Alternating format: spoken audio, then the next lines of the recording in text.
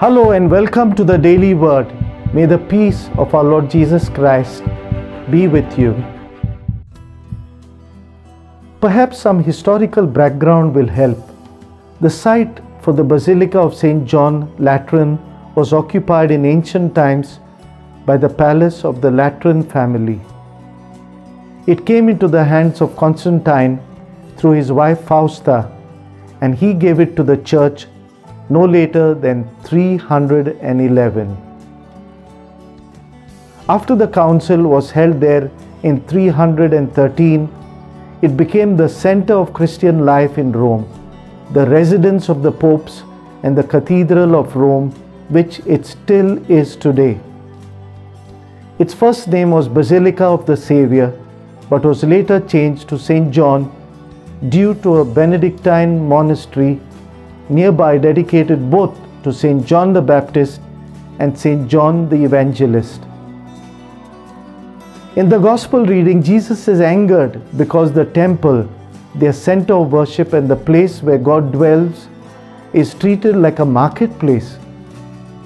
In the second reading, Paul reminds us that we as individuals and as body are God's temple, not as a center of worship, but as a place of God's dwelling. We run the risk of allowing ourselves as temples to be treated like a marketplace.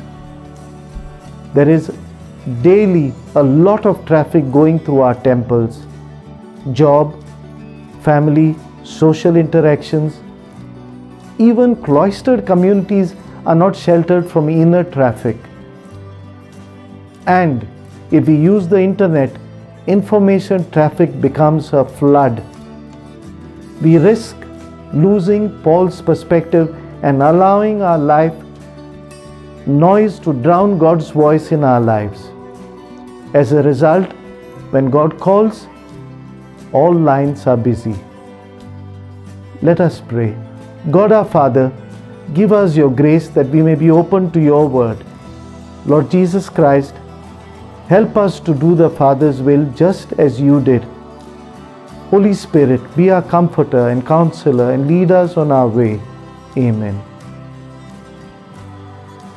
Thank you for joining us on the Daily Word. Until next time, be cheerful, be holy.